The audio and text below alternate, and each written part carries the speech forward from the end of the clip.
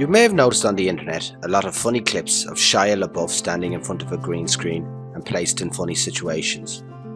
In this video tutorial, I'm going to show you how you can make one of these videos using trakaxPC.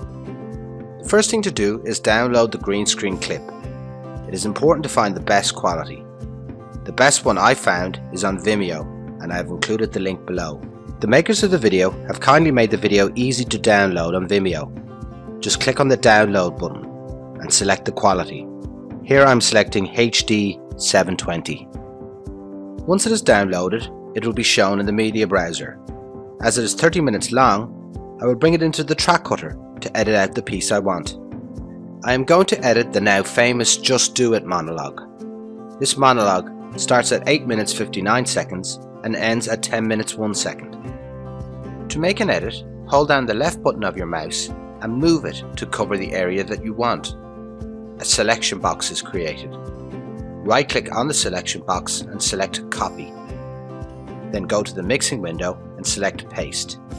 The edited monologue is now in the mixing window. To learn more about the track cutter, please see the track cutter tutorial in the links below. Now to place a background. This is really up to you and how creative you want to get. In this example, I'm just going to use an image off the internet with the text, "Just do it." But you can use any sort of media you like. In order for the green screen to work, the green screen footage must always be on top of the background image. So click on the Always on Top button so the Shia green screen footage is on top of the image. Once the green screen footage is on top, click on the Color Adjust icon in the clip. Go to the Green Screen tab and activate the green screen button. Grab the color hotspot and place it on a green shade. You can move this to your liking. Then adjust the threshold and filter sliders until you are happy with the result.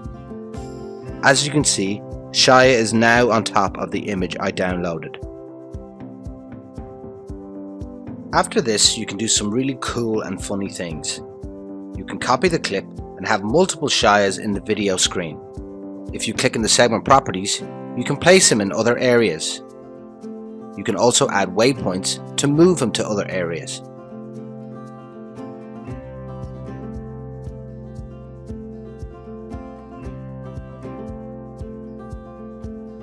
I hope you found this quick tutorial helpful, and we look forward to seeing your creations.